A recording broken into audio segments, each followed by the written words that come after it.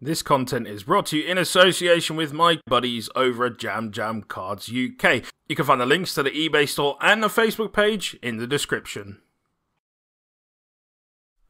Hi guys, Joe here from Rufioh. We've got Kian Blakey back again. He doesn't seem to stop wanting to get in on this channel with these deck profiles. Absolutely fantastic. You had a good run this weekend, I believe. Tell us a little bit more about how you did and how it was for you. Felt like any other extravaganza. Did pretty well on the Saturday. Yeah, went X1 again. Ended on table 1 and then won on table 1, which still feels a bit surreal on the last round of Swiss. We made top 8 and sadly got paired against Quinsee. And then I felt that the game was definitely winnable on my part. It's just one or two little misplays here or there just lost me my invite to the Invitational. But overall, deck worked perfectly. It was just me being a bit dumb sometimes.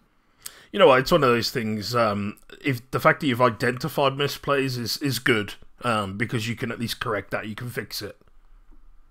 Oh yeah, most cases I see it in about 2-3 minutes after the misplay, which is a bit annoying to see then, because then it tilts you a tiny bit during the game. Yeah. But as long as you don't let it get the most of you, or the better of you, just move on and then just remember, okay, don't do that again.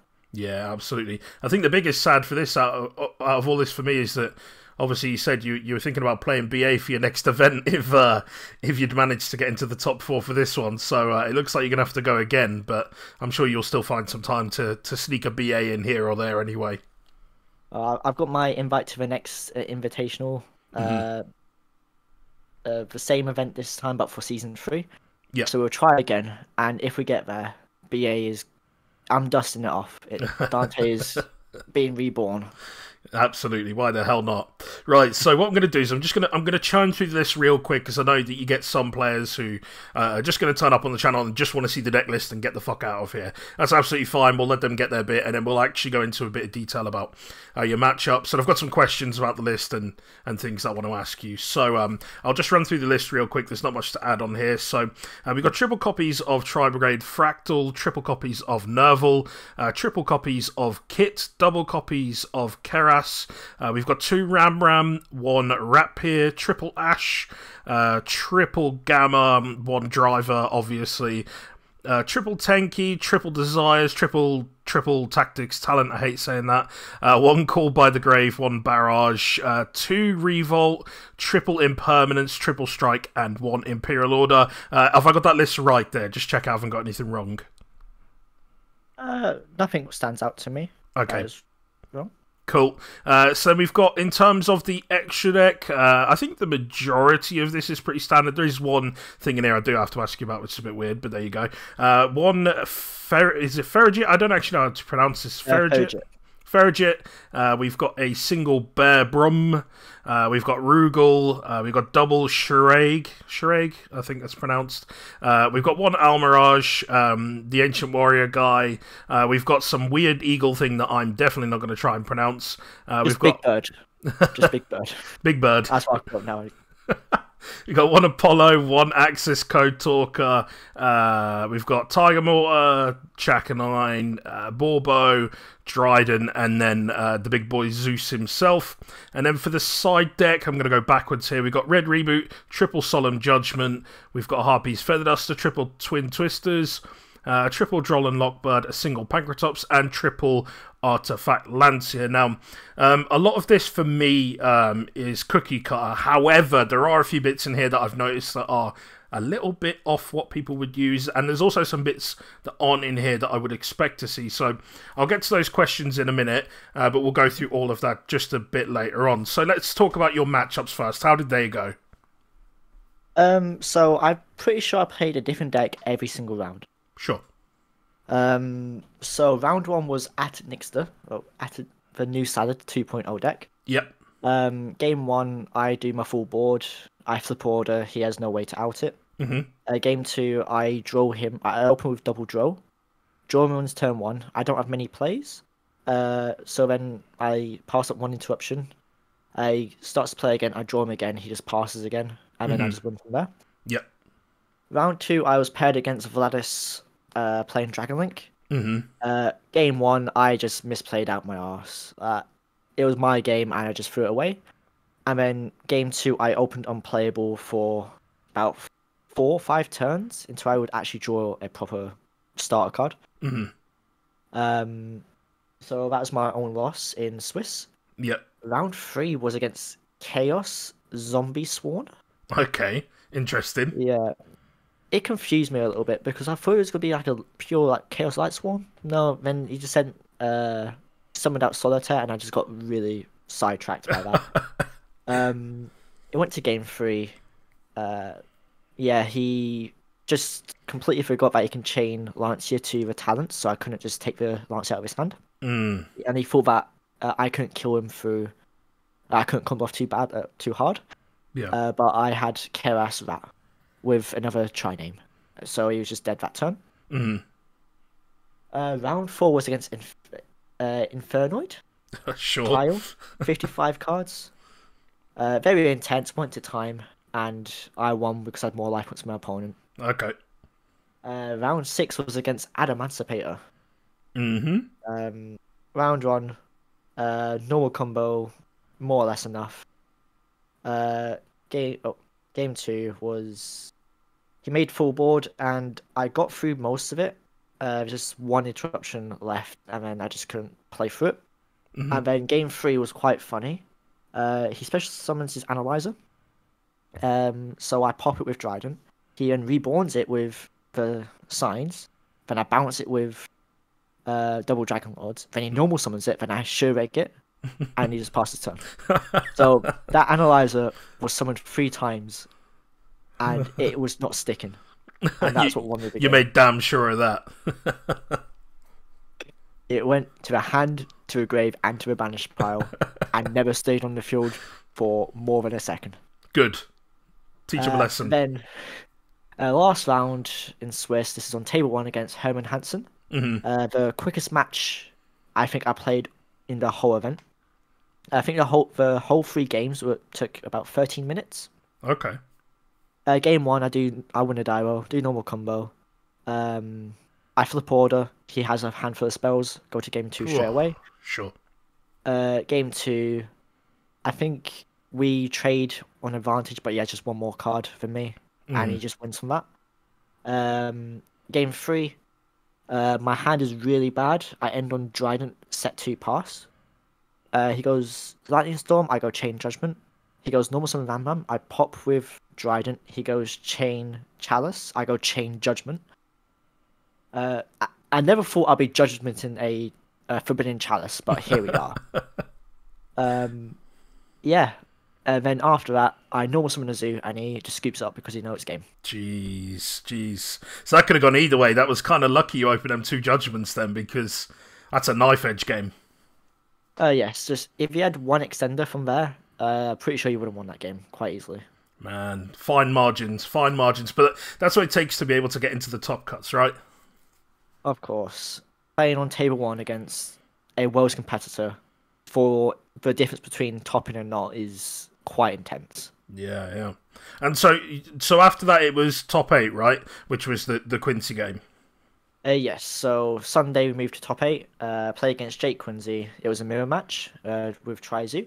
Game 1, I do enough, I clinch it. Game 2, I have Gamma in hand. I've got Gamma and Pank. He starts with a cat, and I hold the Gamma until my turn. He has Apo, a Trident plus set 3 pass. So in my head, I'm like, the only way I get punished for this is if he has exactly Judgment for the Pank. He does have Judgment, which kind of sucks. So summon Pank, Judgments, I go Fractal Effect, he chains Apo, I chain Gamma. Yep.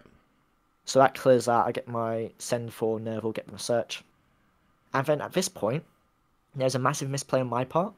I go Battle Phase, I attempt to attack into a Trident, he goes Start Battle Phase, pop the Driver. What I should have done there is attacked the Gamma into the Trident, so then I can summon Zeus on my during main phase 2. Because for those who aren't aware, only a Exceed monster has to battle. It doesn't need to be yours. Yeah. As long as it battles, you can summon Zeus.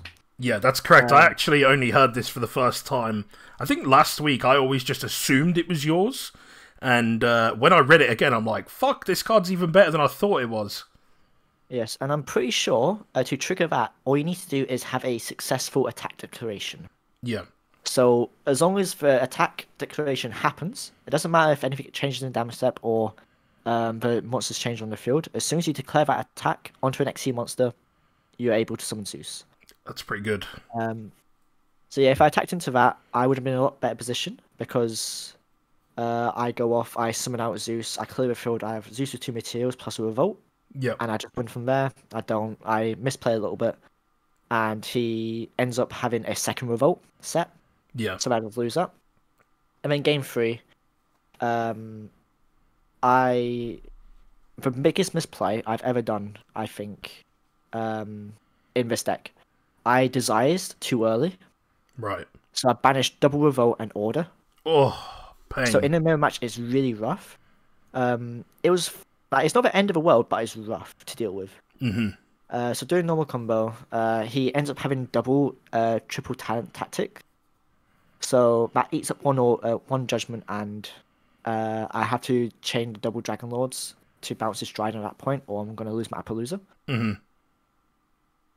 So that all happens. And then it comes back to my turn. I have Fractal, Keras, and Tenki. I search Lam Lam. If I just go normal summon Lam Lam, make Borbo, go into attack, go into Zeus, clear his field, and then start doing Tri-Brigade stuff, I'm fine. But for some reason, I go Keras effect, pitch Ram Ram, then he goes on summon Lancia, and I just lose him there. Oh. It's rough, but it was in my hands. I just threw it away. Yeah. Yeah.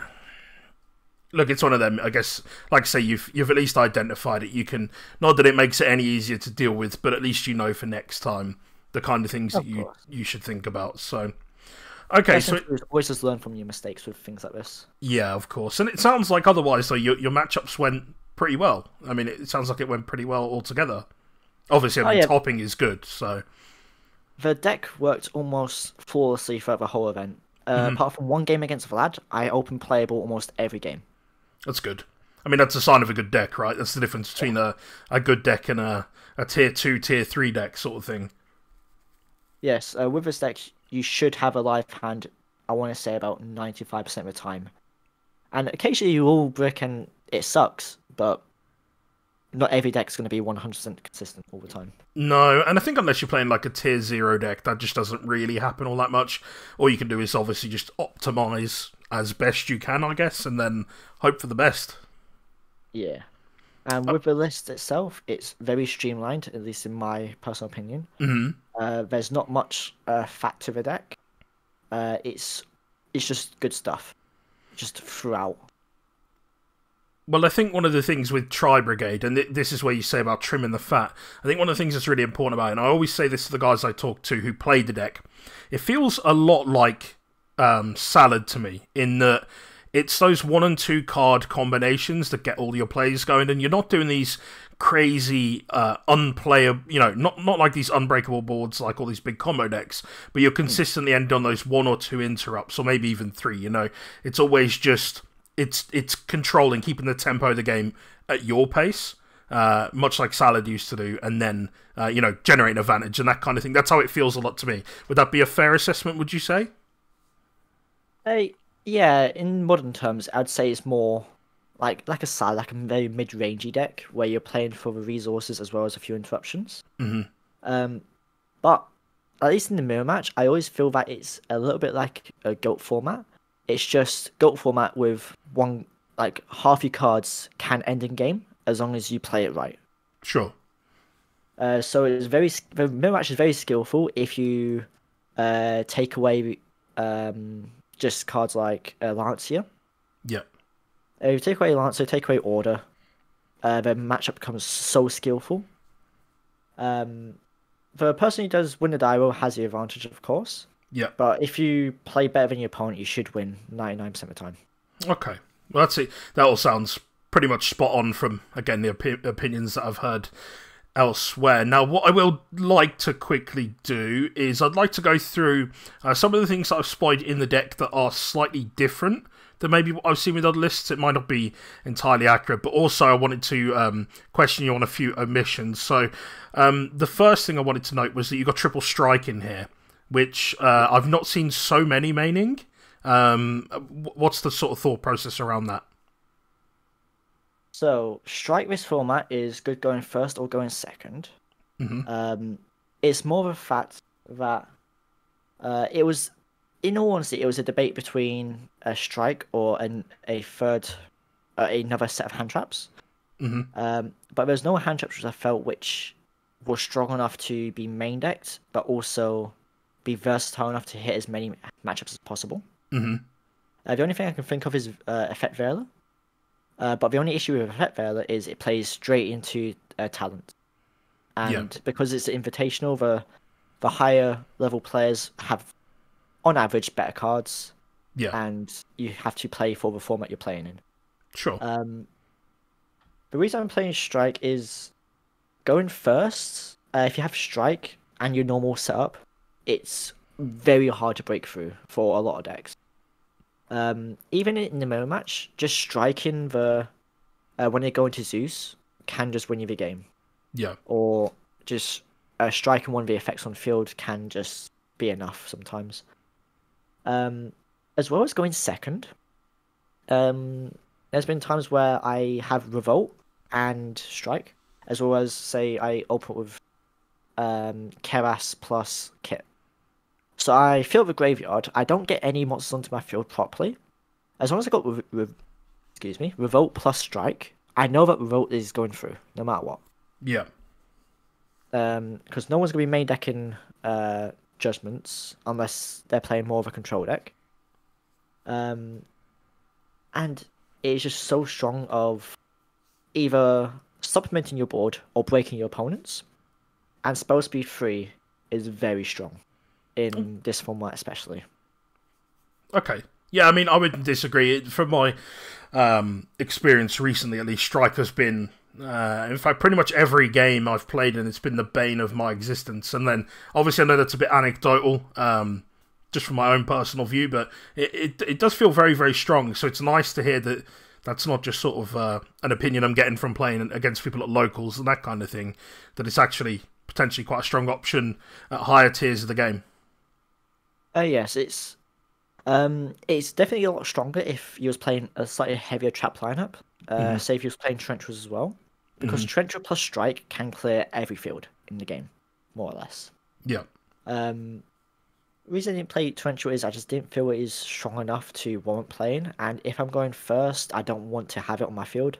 Going second, it's not bad, but if I don't have Strike, there's no guarantee it's going to be going through. And also, I just preferred the Gammas over Trenchers, because then I have a way to break my opponent's board while going second, instead of having to wait until their third turn. That all makes sense. Okay, so one other question I had in terms of cards that have been included in the deck, and then I'll go to some that I have questions for about omissions here. The other one is, again, that bird thing that I'm not even going to try and pronounce it. The Desperate Doom Eagle. Now, I've noticed a bit of a pattern here that you absolutely seem to love cards that shuffle things from the grave back into the deck. It is a very strong effect. Against Drytron, if you end on this, just shuffle back their Ben 10 so it can't trigger. Shuffle back their Drytrons, it's pretty strong. Against Dino, if you end on, I think it's called Hesvalga, it's a big bird. You just shuffle back the Misk, and they just can't really do much. So if you got this plus Revolt, you kind of just win that matchup anyway. But yeah, it's mainly here because I wanted a second link free, which wasn't Earth to go into. Because with Access Code Talker, I want to have more of a variety of my attributes. And it did hurt a tiny bit not having the second Rugal. Hmm. But the other attributes and the versatility of the Big Bird can come up in certain matchups.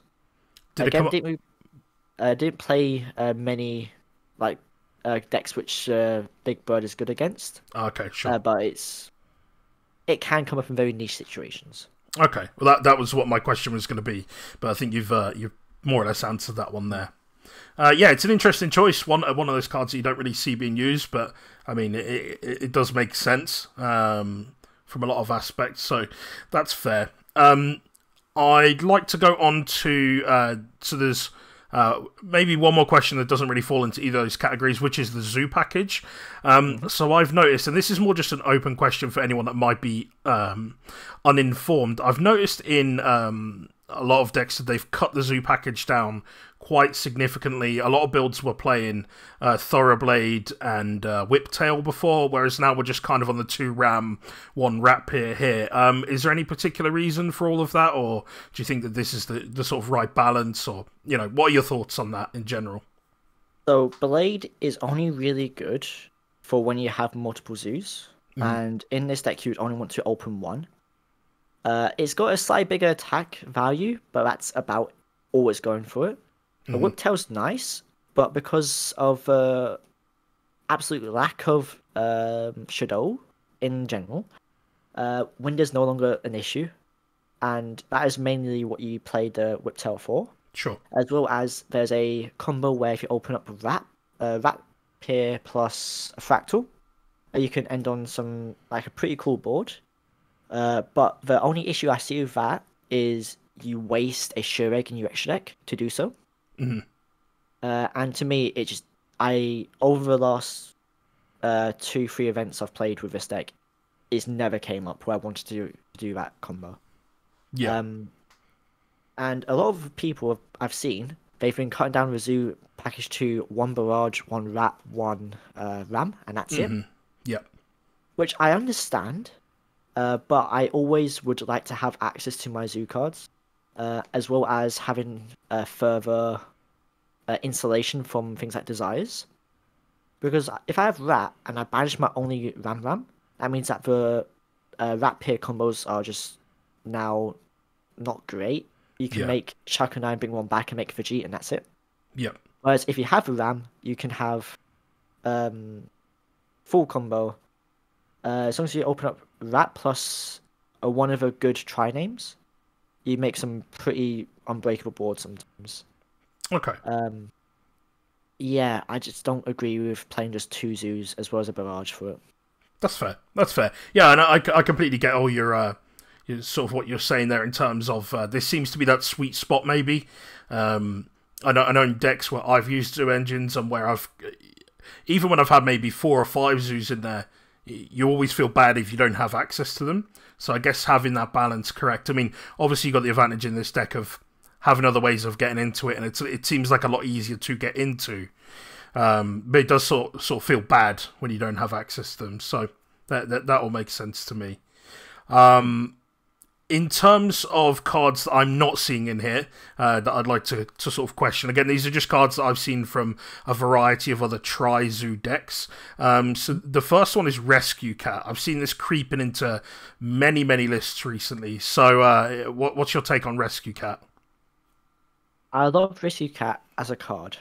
I am just not a fan of Rescue Cat in this deck. I haven't tried it too vigorously, so I might just be taking it with a lot of anecdotal evidence that I just don't like it. I just don't feel that of course, if it resolves, it's an absolutely amazing card. Don't get me wrong. I'm just not a fan. Okay. With how many hand drops are in the format, we got Ash, we got Gamma, we got Imperm. They all hit Cat.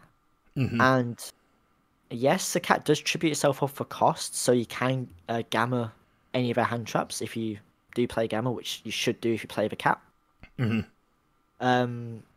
But just an Imperm on Cat, on normal summon, just feels so bad that I just really don't want to go through that. I'd rather them Imperm a Tri-Name, because then after that I'm like, okay, I've banished some stuff. That's fine. I can at least attempt to keep on playing. Yeah. If you get impermanently cat, you got your Keras and you got Barrage, and that's it. So do you feel it makes it a bit more like a glass cannon effect in that it raises the ceiling potentially, but at the risk of maybe being a little bit more susceptible to certain hand traps? To me, I bring it back to Burning Abyss, where save your hand is Tour Guide, and then you got two BAs, which one of them's a Graph. In 99% of the time, you go over BAs, because if that gets interrupted, you can continue to play. If your Tour Guide gets interrupted, that is turn done. That is game over. Yeah. That is just the sort of mentality I have with it, where Rescue Cat is basically Tour Guide for the deck. Yep. So if that gets interrupted, you're not doing too much after that. Okay. Yeah, that all makes sense. Okay, sure. Absolutely happy with that answer. Cool. And so the final question I had in terms of cards are omitted from the deck, I don't see Alpha here. So my mentality with Alpha is, if Dragon Link sees more play, I will play Alpha. Other than that, I don't feel Alpha's too great. Because in the mirror match, you can just Trident pop it, and then that's done. You can just Revolt, banish it, and that's done.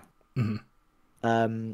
In Dragon Link, it's so much harder to deal with, because their main piece of interaction to get rid of your stuff is through either negation, which doesn't destroy, or bouncing back to hand.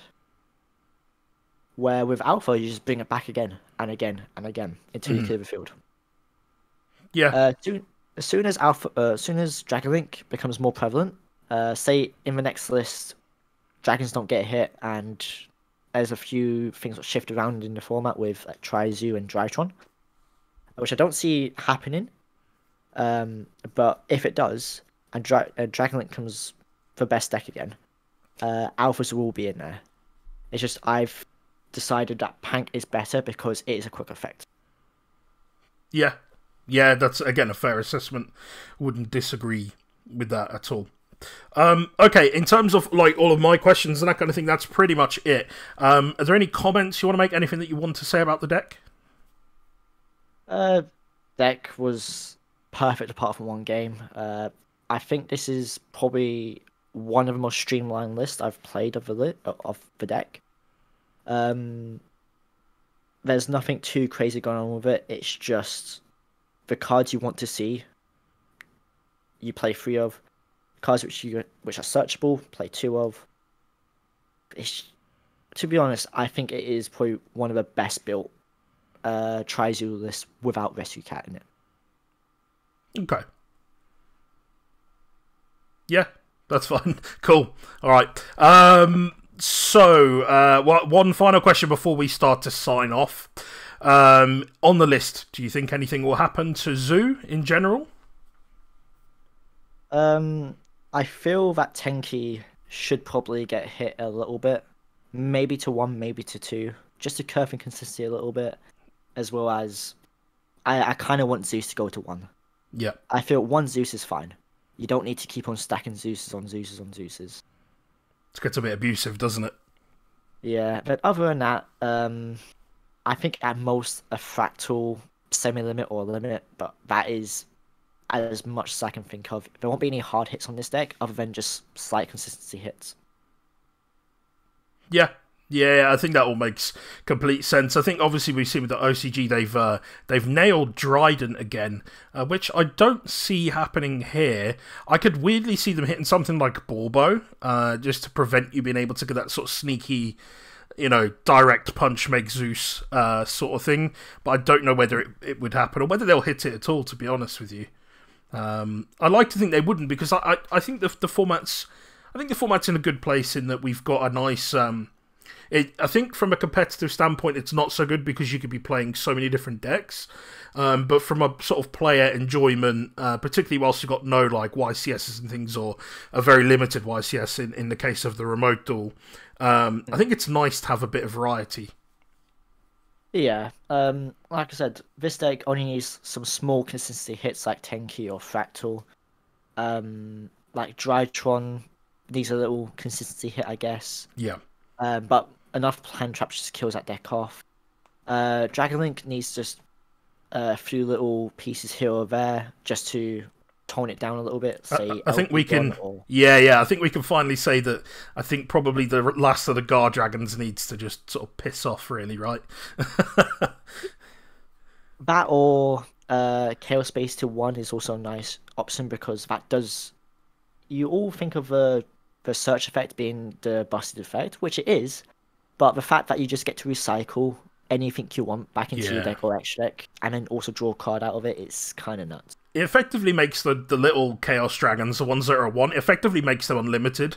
Like, it sort of replaces the fact that you should only be able to have access to one of each copy. You can just keep, like, effectively looping them around, right? It's a bit silly. In most cases, yeah. If you want to play more of a advantage sort of build of a deck, then yeah, those will go forever. Until you run out of your Chaos Space, of course. Yeah. So it gets a bit silly. Right, okay, I think that's about us wrapped up. Just one final thing I wanted to mention here. If you guys are watching it and you have made it this far into the video, I do really appreciate it, first and foremost. But you should also check out Kian's channel, Master Diamond Yugioh. Is that correct? I believe it's now just Master Diamond on YouTube, but Master Diamond Yugioh on Twitch as well. Perfect. Okay, I'll put links to those in the description. So if you guys want to go check out the bits that he's pumping up online and see how he's getting on, you can definitely go ahead and do that there. Are there any shout-outs before we go? Yes, so we got the Boys, sound group of lads, testing with him a little bit. Shouts to Joshua Oosters for a bit of advice, and Niall McNulty for helping me build the deck. As well as shouts to Lewis Dora for the talents and Morton for lending me the imperms, which I'm a bit late with sending them back, so apologies. Well, you can thank him for this then, right? It gets into your list nicely. 100%. All right, well, that's awesome. Thank you very much for taking the time to do the deck profile. I do really appreciate it. Obviously, this is time out of your own evening and all that. And it sounds like you've had a bit of a long day, to be honest. Remote duels, locals, and now you're coming back and doing lists. All part of the grind, right? 100%. Bit of content. Can't really go wrong with it. Absolutely not. You can never go wrong with more content. That's my number one motto. Right, okay, well, that's it for all from us, guys. Make sure you go ahead and check out his channel. Give him a subscription or follow, what have you. And make sure you do the same on here. So thank you very much for coming along, guys. Do really appreciate it. And I will see you in the next one.